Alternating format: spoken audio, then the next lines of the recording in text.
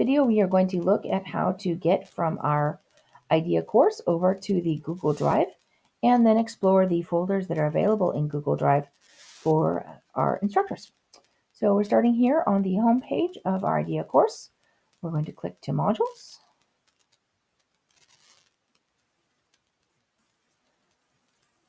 And just a second here, and it will open up. And then I'm going to scroll down to American Education System because that's the module that we will be working with in this segment. You can see here you have a top link right here, AES Google Drive folder. That is the hyperlink to the Google Drive folder. That link is at the top of every single module that is imported into Canvas. So we're going to click that link. And it's asking if I want to go ahead and open that to a new window. I'm going to say yes. And I'm going to let that load up.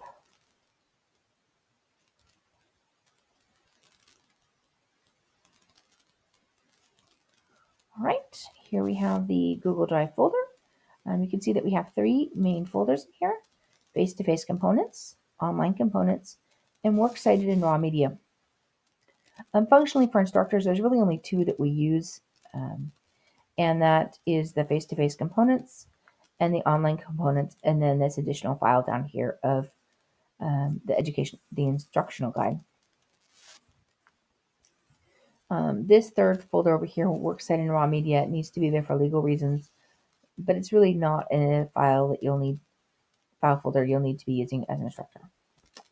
Right, so let's go ahead and click into face-to-face components and see what's in there.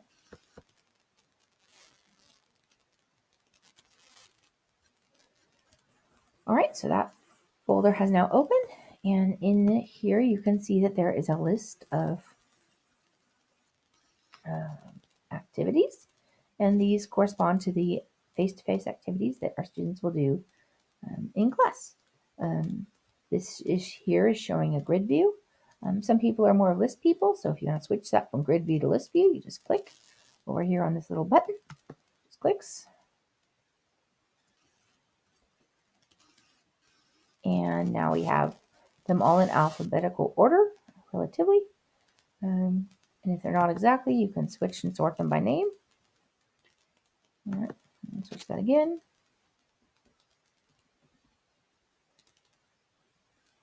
And you have on a list. And then if you want it back to a grid, you just click again. And that changes that again from list view to grid view. All right, moving along. I'm going to click back to the main folder of American Education System and open the next folder we're going to explore, which is online components. All right, so in online components, there is always the vocabulary sheets here. So here we have two vocabulary sheets. We have one that provides more of a list view of vocabulary, and a second one here you can see that provides pictures. So they have the same vocabulary that's on there. Just depends on which format you prefer for your students. You can also see that there's an additional handout here. It says for the AES module, it says discuss subjects handout. So as you review your module, if there's any handouts that students need to complete their online work in Canvas, you'll find it here in the online components folder. You just want to be able to give that to your students in advance of them working on the module.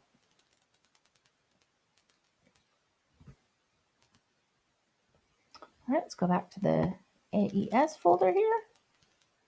And here's our third folder, works cited in raw media. Like I said, it's primarily there for legal purposes. It is exactly what it says it is, has information about our works cited in the media we used. The other file here that you will use very often is the instructional guide. And this instructional guide provides the overview of the module, any heads up that teachers need to have, and provides a day-by-day, activity-by-activity guide for the teaching of this module. So really it's the teacher's guide for the module, and every module has an instructional guide, and every module also has each of these three folders. So this is a very similar format regardless of which module you're working in. You'll see this presented in a consistent way. All right, this is the end of our American Education System Google Drive tour. And